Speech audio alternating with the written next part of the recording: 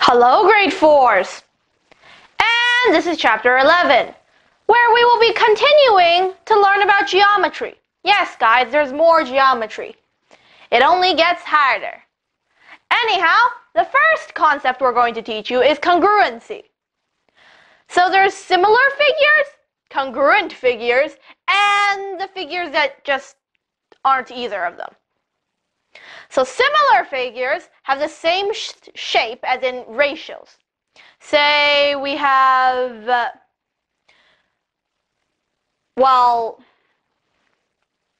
a rectangle, and then another rectangle. It's just that the sides, the ratios of the sides are the same. And if you don't know about ratios yet, well, think fractions. Anyhow, basically it's the same shape, different sizes, of course. Unless it's something like this. Because they have to be the same shape, they can't be one circle and one oval. Congruent figures are just the same. So similar figures are a little bit more complicated. So for the most part, we're going to be focusing on congruent figures, which are basically just copy-paste. That's the general gist of congruent figures. They're exactly the same. Now for some practice problems, tell whether the figures are congruent. Write yes or no. Now are these two shapes the same? I mean, just look at them. One's shaped completely different from the other. So, no. Congruency means that they are the same in size and shape. Now these two, they're both triangles, but one's turned that way and the other one's turned, that way. But are they the same shape that are the same size? If you cut one of them out and then try to overlap it on top of the other one, will it be the same? Yes, guys, it is. If you really want to think about it this way, congruency is also when you cut a figure out and then put it on top of the other one, and if it's the exact same. It's just exact sameness. Now here, they're the same shape, but they're not the same size. This is more of a similar figures example. But similar figures aren't congruent. So no, they are not congruent. We're looking for congruency here, remember? Now these two. They're both pentagons, and they're the same size. And it looks as if you just plop one off the sheet or screen or whatever you're doing your homework on, and then plop it on top of the other one, they would be, perfectly overlapping. Which means that, yes, they are congruent. This one here, they're both 7 sides. Remember from the previous chapter what I told you 7-sided shapes were called? Septagons. They're both septagons, but one's obviously not the same size as the other. So no, they are not congruent. It's more of a similar shapes thing. These two parallelograms, actually, no, they're not rhombuses. These two parallelograms, are they the same? If you cut one out and then plop it onto the other one, does it look like they will overlap? Or if you measure all the sides, will it be the same measurements? I mean, it looks as if it is going to be. So, yes. These shapes are congruent. So that's about it for congruency. What you really need to take from this chapter is congruency means same shape, same size. Similarity, it's a little bit more complicated. They're the same shape, except the size kind of changes. Of course, by same shape, I don't mean isosceles triangle and scalene triangle. They're both triangles, but they're not similar. They're not the same shape. If you want to think about it, think of similarity as you enlarge a picture. Like, say you have a tiny photo. You know those school photos that they like sell you on those magnets, but they could also sell them in those really big sheets, but you still looks the same? It's basically that. That's similarity. Congruency is just two magnets. They're the same. And neither is just, they're completely different. Now, if you want to take a break at any time during the video, feel free to do so. But if you don't want to take a break, hello! And if you just came back, well, welcome back. Anyhow, we move on to symmetry. So the line of symmetry is an imaginary line drawn somewhere on a shape, picture, object, drawing, whatever. Usually it's on a 2D drawing though. But basically, the line of symmetry divides something in a way that if you fold it over, say it's a picture, if you fold it over, then the two halves would look basically the same. Now here's some examples. Say a square, actually no, that's more of a rectangle. A line of symmetry could be down the middle. If you fold it on the line of symmetry, then, well, the two halves would look the same. It would just look like this. At least if you fold it this way. If you fold it the other way, then it would look, well, just flipped. Bilateral symmetry, and there's also rotational symmetry. Of course, if any of you studies biology, you'll end up learning about radial symmetry. There's differences between all of them. The biggest difference is bilateral symmetry. So bilateral symmetry is usually you draw a line down the middle of something, and wow! There's a line of symmetry. And if you spin it around, if you spin the shape around, the shape might not have, well, you can't just draw lines of symmetry everywhere. Thing is, the definition of bilateral symmetry changes a lot once you get into higher grades. For now, bilateral symmetry is just, say, something like a square. You could,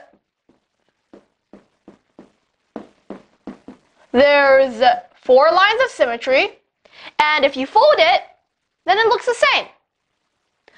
But in higher grades, bilateral symmetry usually refers to, well, a certain line in most animals.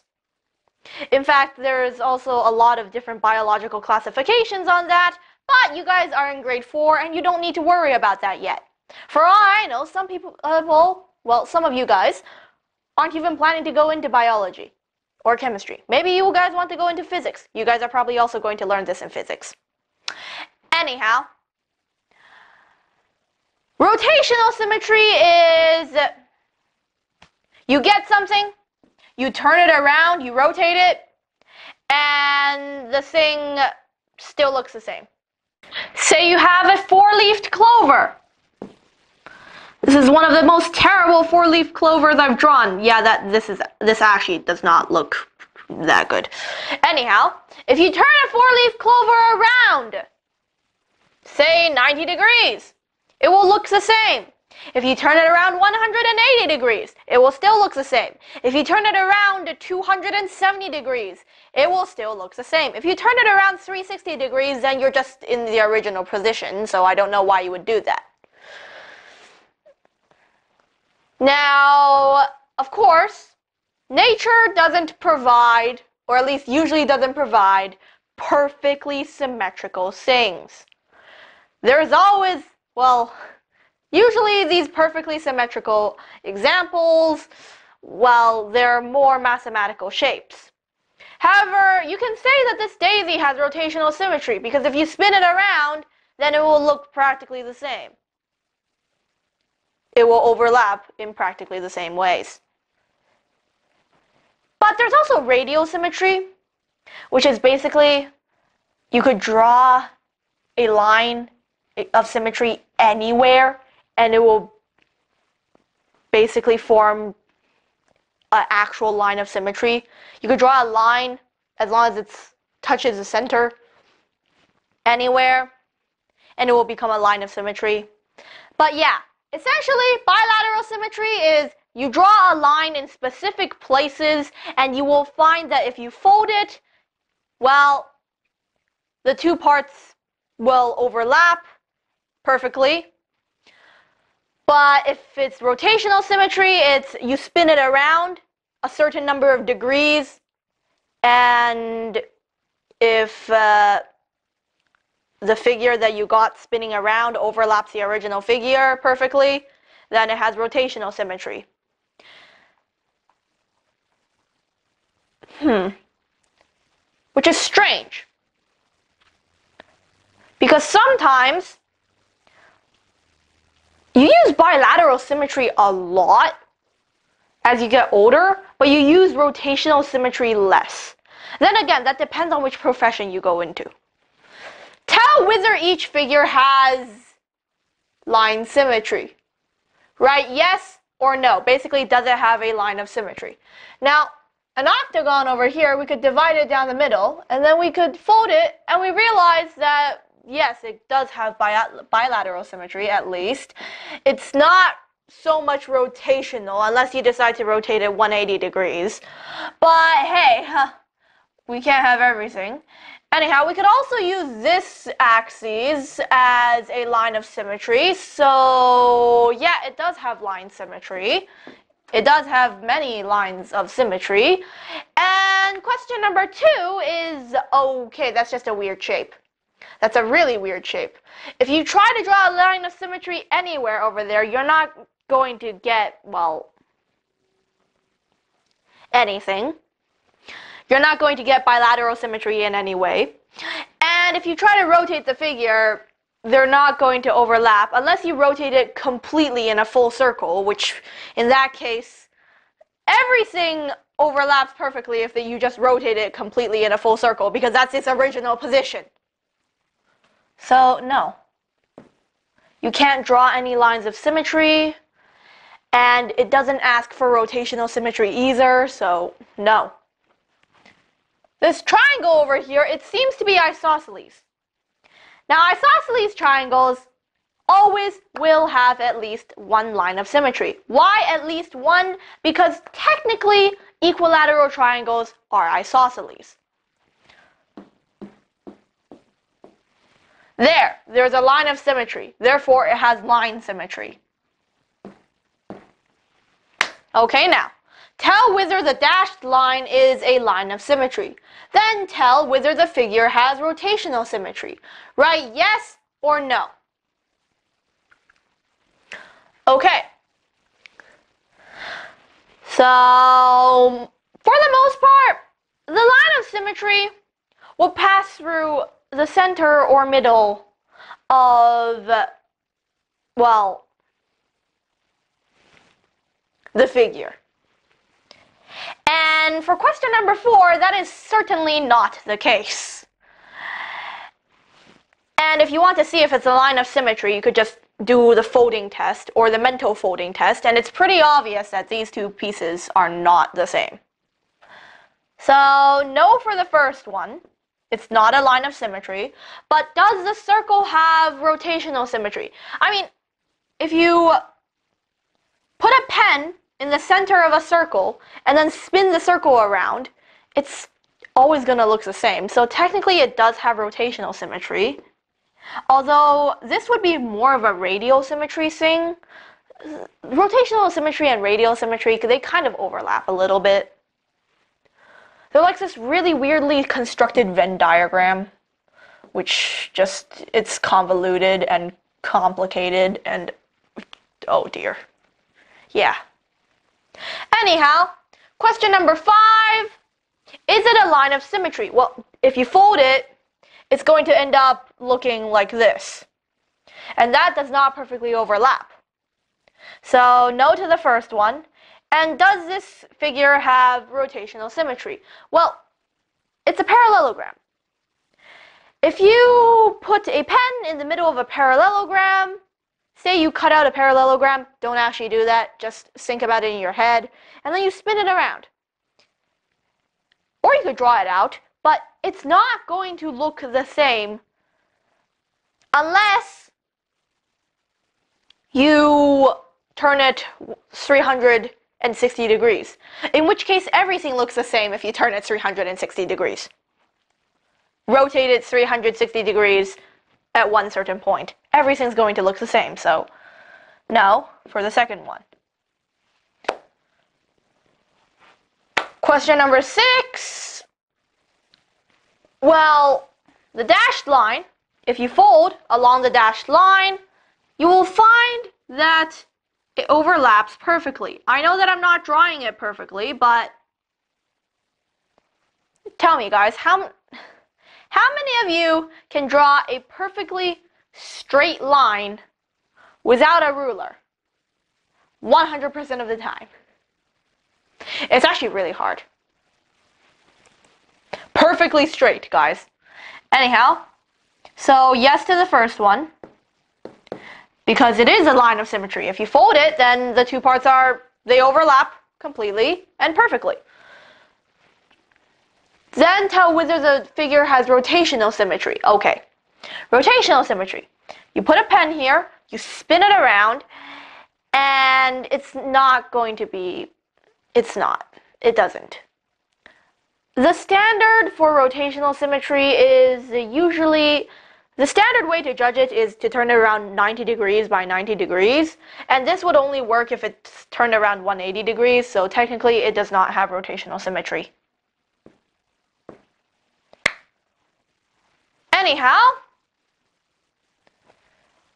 we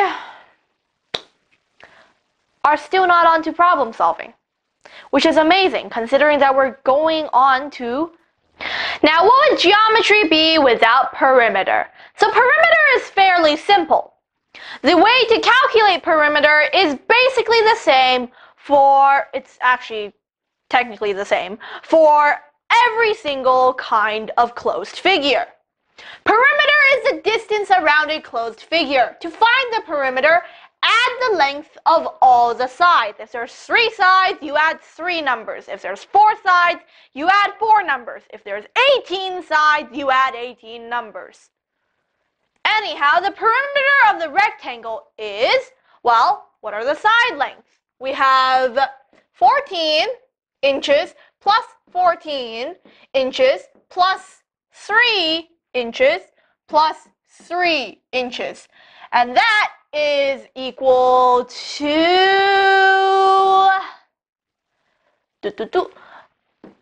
34 inches. All right, 34 inches. Now we're going to find the perimeter of each of these figures. We start with a triangle. A triangle has 3 sides. So what are these 3 sides? Well, there's 15 centimeters. I'll write the cm because just why not? There's 20 centimeters. And there's 25 centimeters. Add them all up and we get 60 centimeters. Don't forget the units, because I've seen somebody calculate in centimeters and then accidentally forget the units only to write meters instead at the end. It was kind of sad. They looked at their test, or was it a test? I think it was either homework or test. I forgot which one. They looked at it and they're like, what did I just do? Anyhow, this is a parallelogram here. Now, parallelogram, we have 7 centimeters. These are quadrilaterals, so you might have noticed that there's 4 numbers instead of 3. 8 centimeters, 7 centimeters again, and 8 centimeters.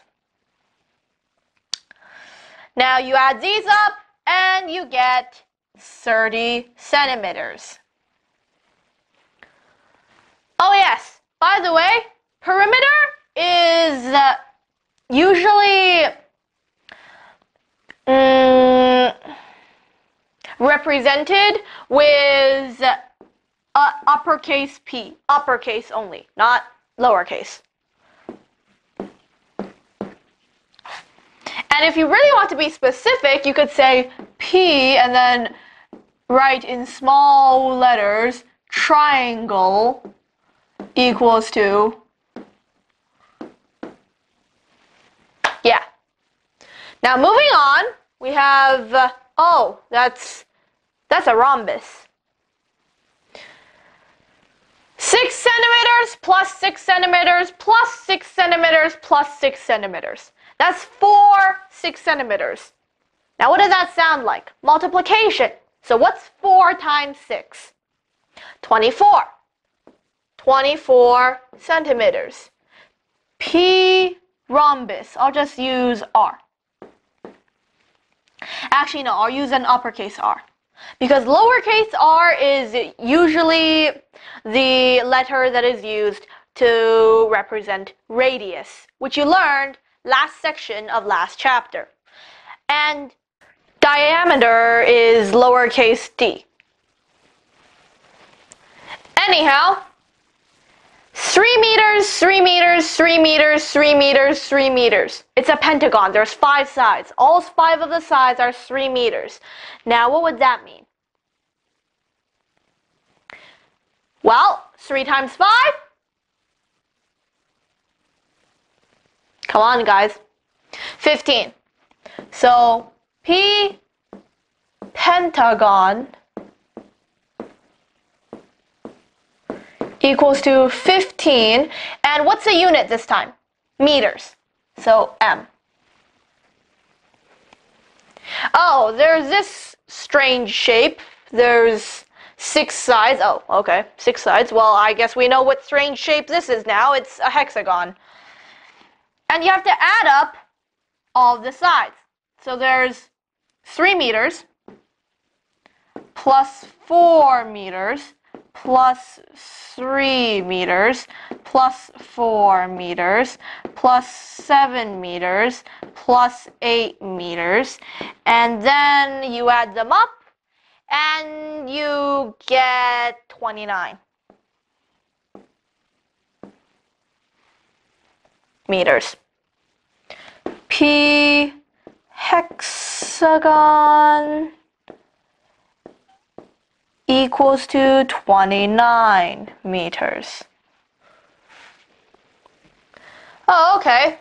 This one has, question number 6, 8 sides. So you add 8 numbers together. But 6 of these 8 numbers are, well, 1.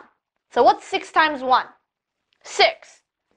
And the other 2 are both 3's. So 3 times 2 is 6. 6 plus 6 is equal to 12. What's the unit? Feet. 12 feet.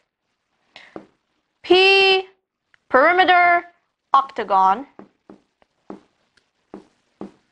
equals to 12 feet. All right. Problem solving time.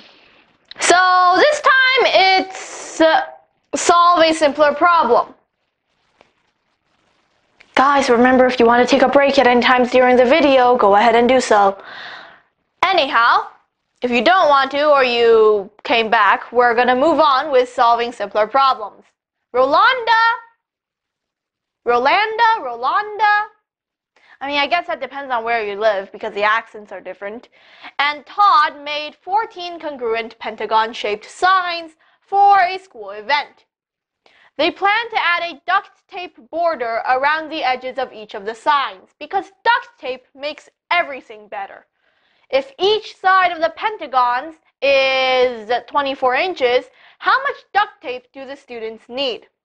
So what do we know? We know the amount of signs there are, and the shape of the signs, and the fact that the signs are all congruent. We also know that each of the signs have duct tape edges, or are going to have duct tape edges. And we also know what the length of each of these sides is. So what do we need to find? We need to find how much duct tape that is. Now, how do we solve a simpler problem here? Solving a simpler problem would be something like, how much duct tape would one sign need? So that's each side of the pentagon, each side of every single one of the pentagons is 24 inches. So pentagons have 5 sides because penta is 5. So one pentagon would need 24 times 5 inches of duct tape, and that is 120 inches of duct tape. So what about 14 signs? Then you figure that out. 120 times 14, 4 times 0, 0, 4 times 2, 8, 4 times 1, 4, 1 times 0, 0, 1 times 2, 2, 1 times 1, 1. Remember to move the things one place value to the right, just like I taught you in your multiplication chapters. Add them up. 0 plus nothingness is still 0. 8 plus 0 is 0. 4 plus 2 is 6. Nothingness plus 1 is still 1. And you end up with 1,680 inches worth of duct tape. That's how much duct tape they need. That is a lot. I mean, I know that duct tape is very strong and can help reinforce your signs, because I remember trying to make signs in my middle school, and then halfway through, they ripped, and it was very sad because of how much time we spent on those signs. Oh dear. Is the solution reasonable? I mean, in this mathematical scenario, it would be reasonable, because who would actually use this much duct tape? And second of all, almost nobody makes pentagonal signs. Especially not that big.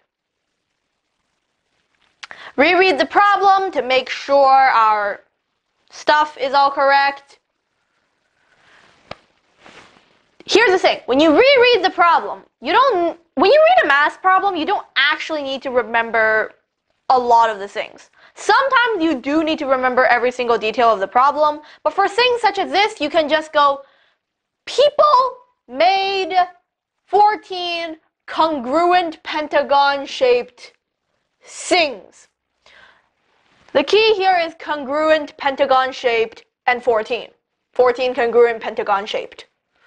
And then they plan to add a duct tape border around the edges of each of the signs, each stressing on each. If each side of the pentagons is 24 inches, each side 24, how much duct tape do the students need? So our numbers are all correct. Anyhow, checking over our calculations to see if our answer itself makes sense, at least mathematically, because it's a math problem. Math problems are the one place where a person can drink 68 gallons of orange juice in one go. Fun fact, I'm quite sure 68 gallons is more than your bathtub. At least more than the average bathtub. Anyhow, are our calculations correct? Checking. Bzzzt, scanning, checking. No, I'm not a robot. I'm just making noises with my mouth because I don't know. Something has to fill in the void. Yeah! Our calculations are all correct.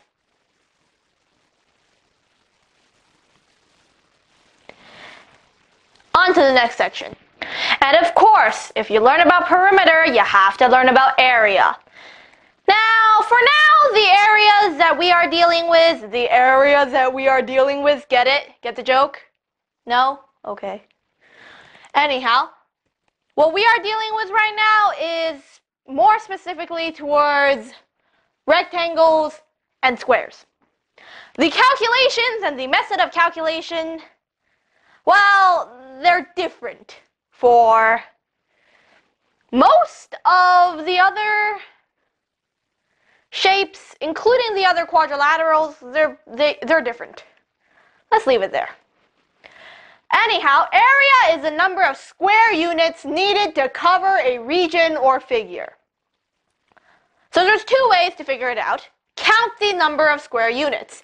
And in case you haven't noticed, if there's a lot, it's easy to mess up. And really, it's a rectangle or squares. But you could just do, they're all in neatly done rows and columns.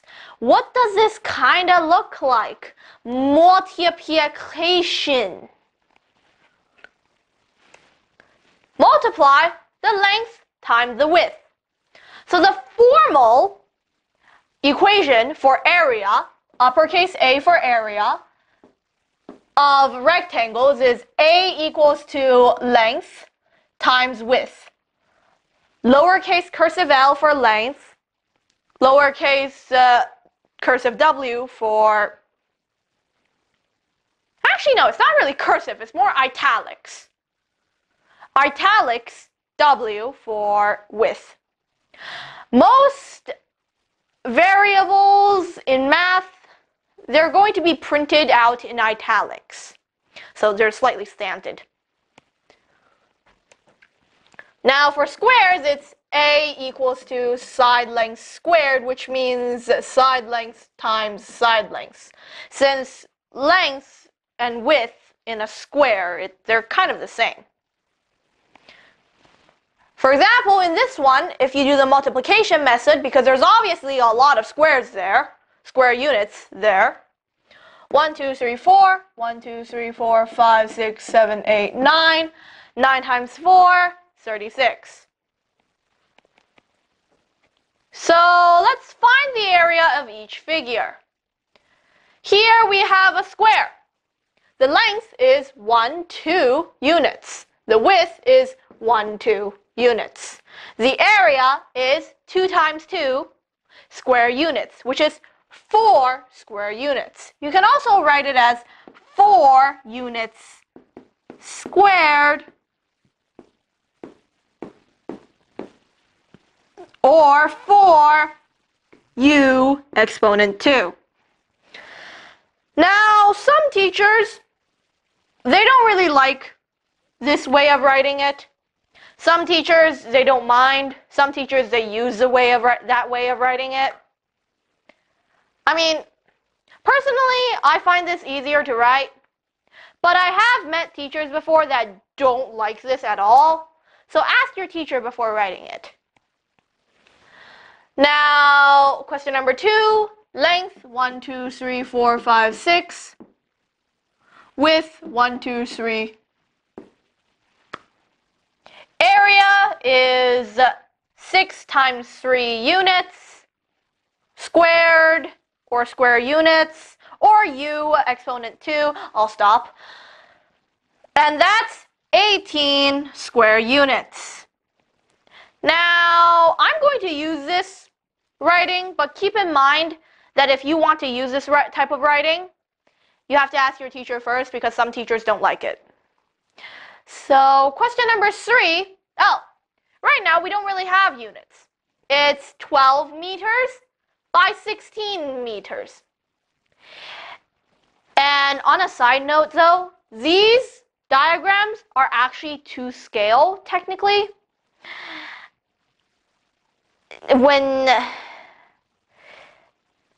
Since they have grids, but a lot of mathematical diagrams that you will find out there,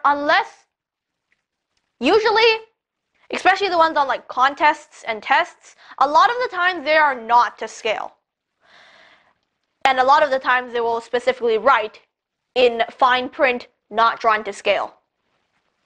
Anyhow, 12 meters times 16 meters. Oh, here's a bit about the units squared. So you have 12 times 16. 12 times 16 is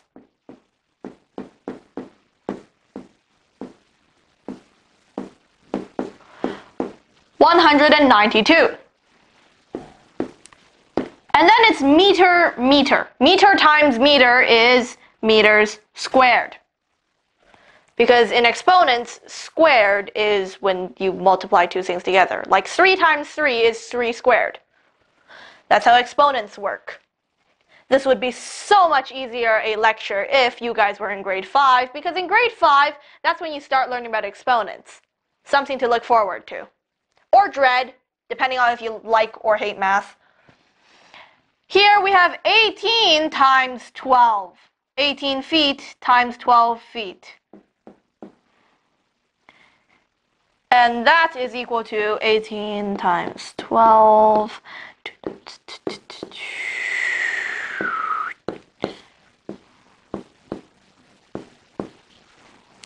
216 feet squared, or square feet. Now, as you can see, because we have these units here that aren't really square units, and this isn't exactly 12 squares, that's why a lot of the times you will end up having to use multiplication. Because, personally, I, myself, have barely seen these grids. Unless it's in graphing, I barely see these grids. Most of the times, it's just a straight up diagram with numbers. And you can't exactly draw your own grid because the scaling would be really, really awkward and strange, and you have to calculate for scaling, and then you have to make sure that your ruler's lines are completely accurate.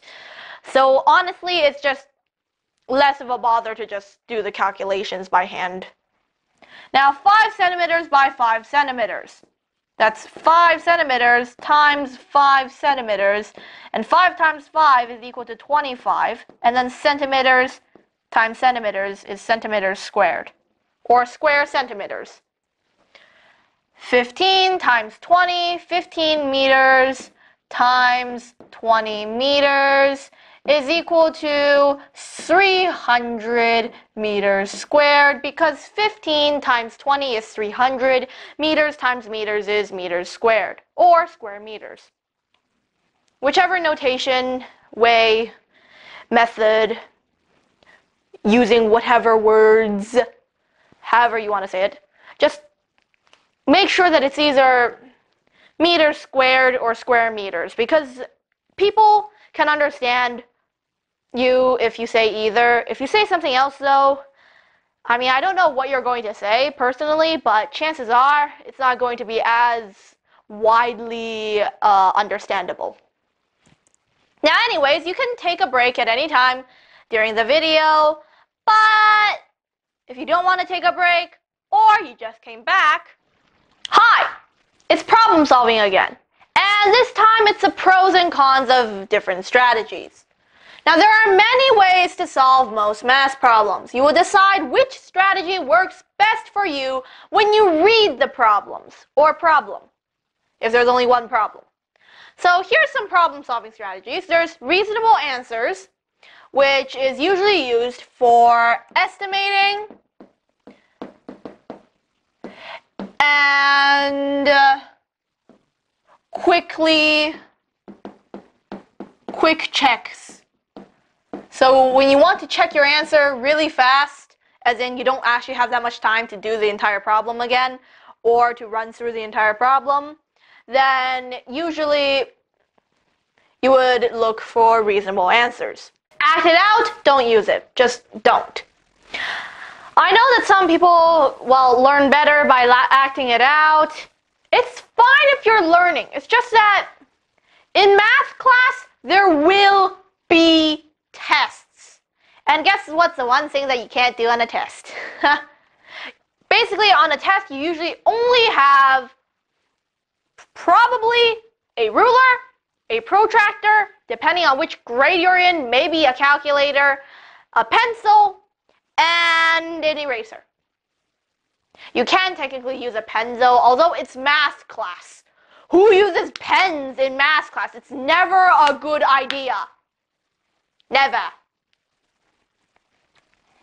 Anyhow, so the general consensus towards this particular strategy is please don't. I have known people that physically cannot picture things in their head, so they have to draw some things out. Or they have to look at pictures of some things. I don't mind that. It's just that you can't physically do this on a test ever. Really? So it's kind of, well, it's a math class. There's always going to be tests. So if you can't do that if you can't use a particular strategy on a test or an assessment in math, it's generally not a good strategy to use regularly, because then you get used to using that strategy and then things just get awkward from there. Guess and check is for when you don't know better methods. Basically, if you're going to guess and check, chances are you don't know what you're going to be doing. I mean, I've used this before a few times in my life. Once I was looking at a math question, and it was the hardest question on that, pretty sure it was a competition. Actually, it was one of the hardest questions. And I look at it and I'm like, what is this? What am I staring at? Like, I knew what it was generally about, but I didn't really know how to do it. So then I ended up having to use guess and check with the multiple choice answers provided, and I found an answer, which is great. But usually, there's better and more time-efficient methods than guess and check. So guess and check is for when you don't know better methods, or when you just straight up don't know what you're doing. Look for a pattern. Patterning is usually for, well, look for a pattern is for patterns. And a lot of algebra. So there's a reason why it's called patterning and algebra. Algebra has a lot of patterns in it. Geometry has some patterns in it too. And most of the rules of math, the laws in math and the rules, well, they come from patterns. But usually patterns, they're a good way to solve a problem. There's also solve a simpler problem, which means for when there are too many steps. Or, actually it's not, you can use it for too many steps, but it's mostly for sub-problems. Like there's smaller problems within the problem.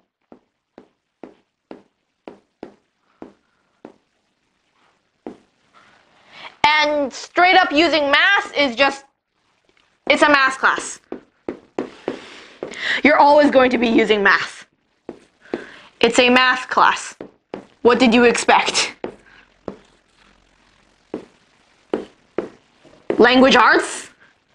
I mean, sure, you technically use language arts all the time because you have to understand what you're doing when you're reading a question.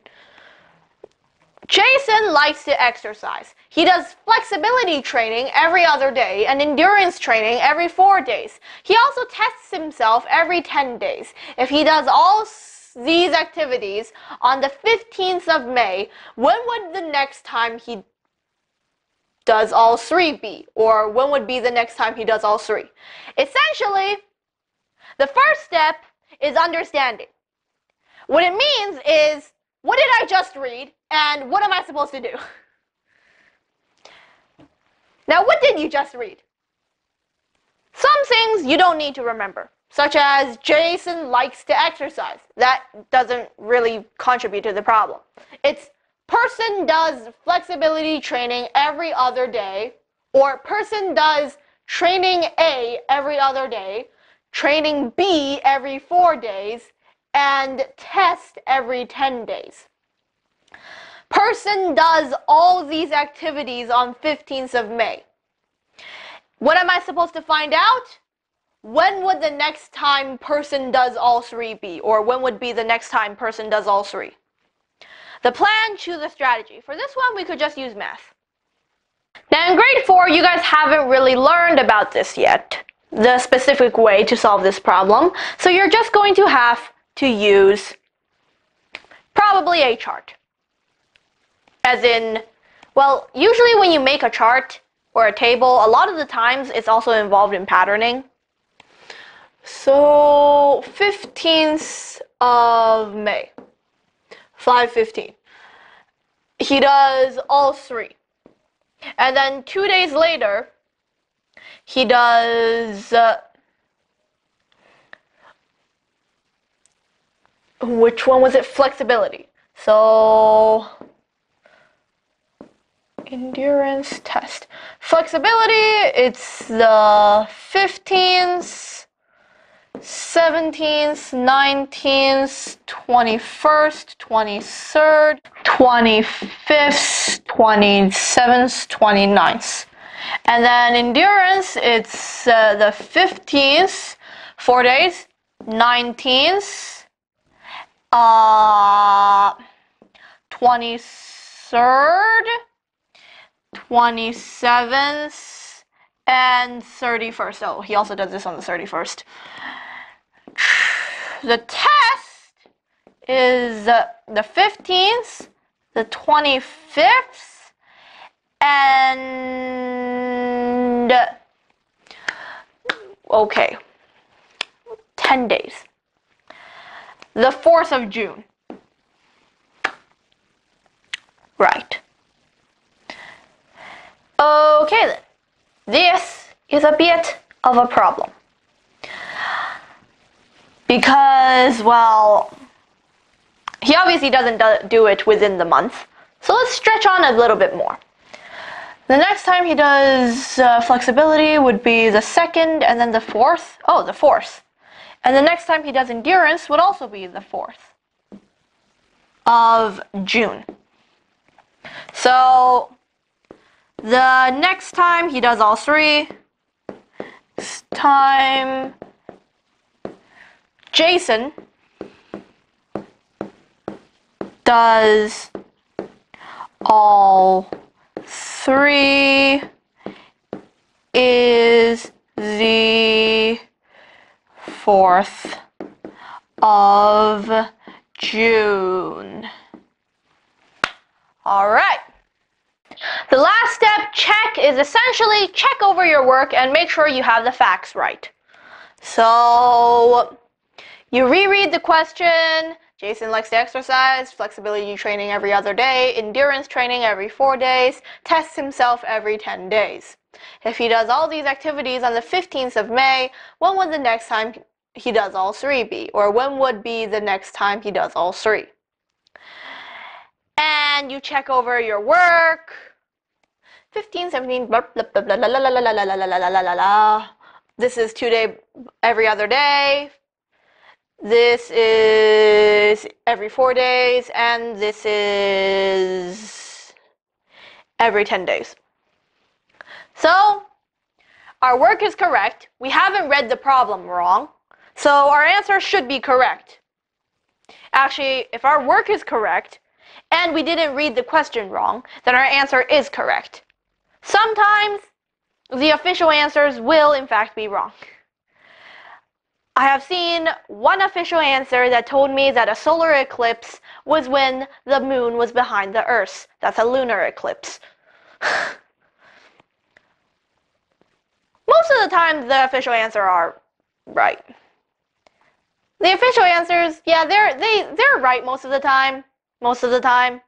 There are times where they mess up, just like normal people.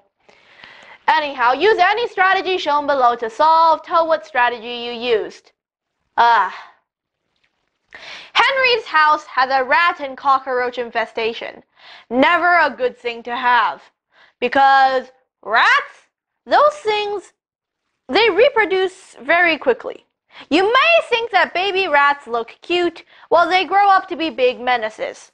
And cockroaches, fun fact, they can actually run around for a while after you cut their heads off. So unless you squish them completely, well, you're not going to get rid of that cockroach for a while. He decides to count the number of rats and cockroaches, or the amount he sees, and documents the amount of legs that would be. This is a mark of a man or boy or teenage male or, yeah, he uses male pronouns, so person that is way too bored. Because why would you do this? In the end, he gets 564 legs on 100 animals. How many of each animal did Henry see? So assuming that all the rats have he says document the amount of legs that would be, which means that he also assumed probably that all the rats have 4 legs. So 4R plus cockroaches are bugs, they have 6 legs. 6C equals to 564. R plus C equals to 100. Now the most efficient way to do this is basically algebra it out, and not patterning algebra, math algebra. So the strategy that we used is math. The best way to do this problem is, well, you rearrange the equations a bit.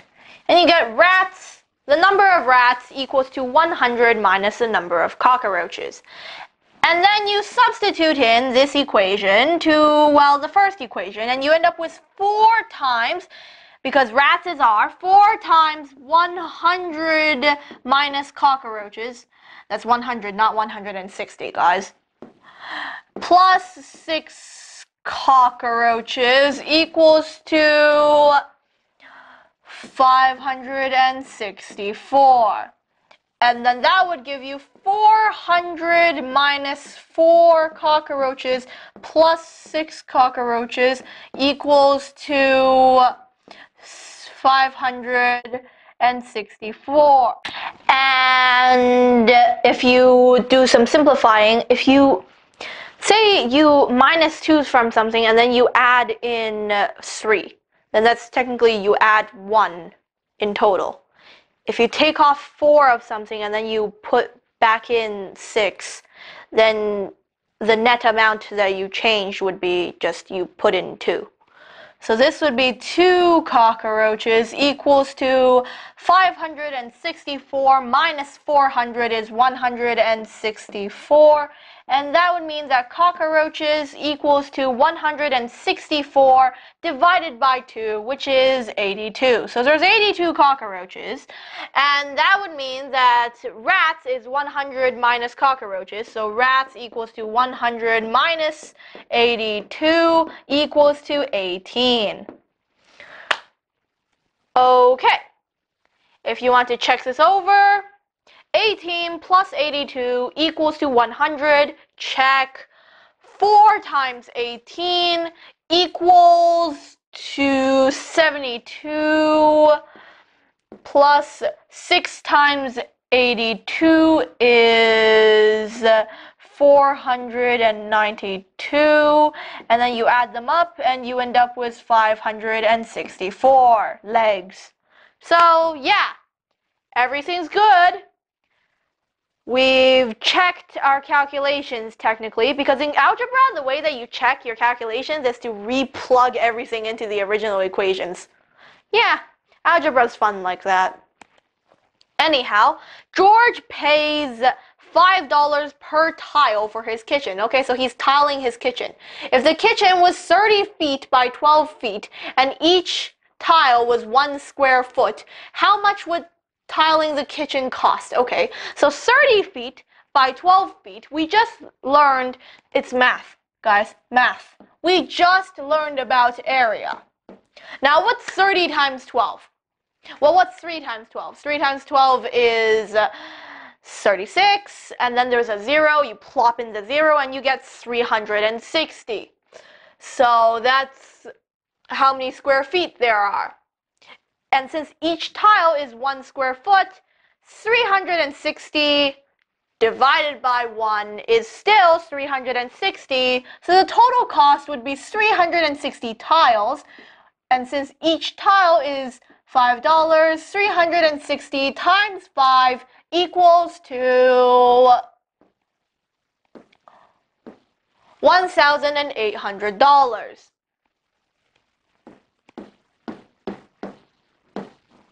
All right. Is our calculations correct, and did we read the problem right? $5 per tile, 30 feet by 12 feet, each tile 1 square foot. How much would tiling the kitchen cost? All right, our calculations, are they good? Yup, they are. All right, we can move on to the next question. Of course, guys, I know that a lot of kitchens have, even though the kitchen might be 30 feet by 12 feet, you still have countertops, you might have a kitchen island, and all that stuff. So not every bit of the floor is tile. However, this is a math question, so sometimes in math, well, as I said, you can drink 60 gallons of juice in a day. 60 gallons is more than the standard bathtub. Anyhow, Logan can ride his bike 30 kilometers in 1 hour. That's a little bit more on the upper average of speed, but that's not a bad speed. It's a little bit on the upper average. Why would it be a bad speed? Is it reasonable to say he could ride his bike 265 kilometers in 8 hours? Well, you see, if it's 30 kilometers in 1 hour, and 30 times 8 equals to, well, 240. 240 is kind of smaller than 265, so no, it's not reasonable. No, it is not. Technically, we used math and reasonable answers, because, well, it's a question asking whether or not the answer is reasonable. Why would you not use reasonable answers for that? Last question of the section. In a pancake eating contest, Ruth eats 19 less pancakes than Krista. Okay. Ruth equals to Krista minus 19.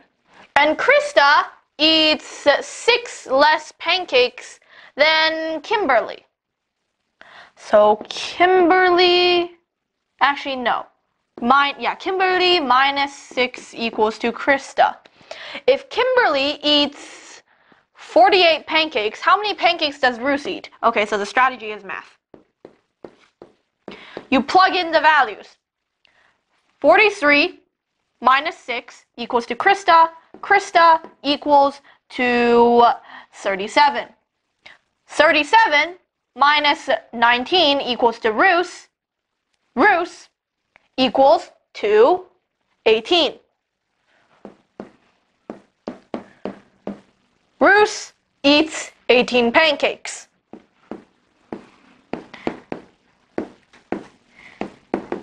18 pancakes. All right. There's actually a world record for pancakes eaten. There was this man, apparently, who ran a marathon flipping a pancake, which I mean is a skill. I can't even flip a pancake properly because I'm too worried that I'll miss and it will just splat on the stove, and that would not be a good thing. Trust me, if you've ever cooked, then you would know that, well, cooking leaves a mess. And since you guys are young, I'm not sure, but a lot of the times, your parents will probably help you clean up that mess. If you become older and you want pancakes, but your parents don't want pancakes, and you make pancakes yourself, so any mess that you make is your responsibility, which is why whenever I make pancakes, I don't flip them, because I know I will miss. Anyhow, moving on. If you want to take a break at any time during the video, feel free to do so. Section 7 is about complex figures and the area thereof. When you need to find the area of a complex figure, you can break the figure into smaller, simpler parts. Use this example to learn more about breaking a figure into smaller parts. You see, in this example, there's one rectangle and a second rectangle. I don't know what accent that was just in, but I don't mean to insult anybody if that happens to be their accent. Anyhow, so the first rectangle here has length and width of 15 meters and 3 meters. So 15 times 3 is 45 meters squared, or square meters. And this one over here, this rectangle, has 10 meters and 5 meters. 5 times 10 equals to 50 meters squared. Add this up and you get 95 meters squared. And that's the area of the complex figure. You get it now? So let's find the area of each of these figures. Now technically for stuff like this you can do subtraction, because over here it's 5 centimeters and here it's 11 minus 4 equals to 7 centimeters. So technically you could do 11 times 11 is this big square minus this little rectangle chunk that was taken out of it. So that's 11 times 11, 121 square centimeters, and minus 7 times 5, 35 square centimeters. And that would leave you with 86 square centimeters. But you could do it the, how would I say this? More conventional way, and just break it up. You can break it up this way and get 7 times 6 plus 4 times 11, or you could break it up this way and you get 6 times 11 plus 5 times 4. Let's go with 6 times 11 plus 5 times 4. And that is equal to 66 plus 20, which is 86 centimeters squared. We still get the same answer, no matter which one of the 3 ways we do it. As long as we use a actual way to do it and not just pull numbers out of nowhere, we're fine. Now where did I pull this 5 out of? Because this is a square or a rectangle. The opposite sides are going to be equal length. And in case you haven't noticed, 11 minus 6 is equal to 5. Now here, let's divide it this way. We have 4 times 11 plus 3 times whatever this is. And whatever this is 11 minus 4. 11 minus 4 is 7. So 3 times 7. And that is equal to 4 times 11, 44, plus 3 times 7, 21. And then you add them up. 65 meters squared. Remember to get the units right, kids. Anyhow, moving on. We have, these are easier because 6 meters by 6 meters and 4 meters by 10 meters. And the division is pretty, well, obvious. So 6 meters by 6 meters, 6 times 6, plus 4 times 10, that's a plus sign, not whatever symbol that I just drew. 4 times 10, 6 times 6 is 36, plus 4 times 10 plus 40 equals to 76 meters squared. Question number 4, we have this rectangle up here, so that's 4 times 5, and this one down here, which is plus 5 times 11, and that is equal to 20 plus 55. And that is 75. Check the units. It's centimeters this time. Centimeters squared. Moving on. For this one over here, we have the dimensions of all the sides.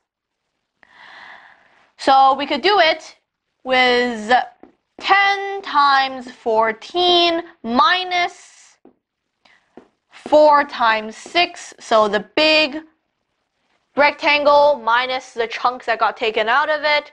Or we could do 6 times 6, which is this square right here, plus over here, 8 times 10.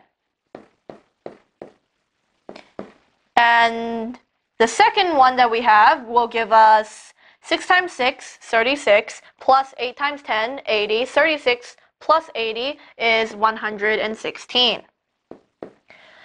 The first way we do it will give us 140 minus 24, and that is equal to 116. Both of these would give us the same answer. Meters squared. Remember to check the units. Now, both of these would give us the same answer. Both of these work. So do whichever one you'd like. I'll just use the addition one though for this. So we have 3 times 8. And this bigger rectangle here, which is 24 times 9, plus 24 times 9. Okay, 24 times 9 is going to be a big number. 3 times 8 is 24. 24 plus 24 times 9. It's not as if 24 times 9 is just 24 9s added together, or 9 24s added together. And if you add another 24 onto it, then that's like 24 times 10. Plus 24 times 9 equals to 24 times 10, which is then equal to 240. Now, if you really want to figure out what 24 times 9 is, that's 216. 216 plus 24 is still equal to 240. Now, don't forget the units, guys. This one is centimeters. Centimeters squared. All right. That's it for this chapter. See you next chapter.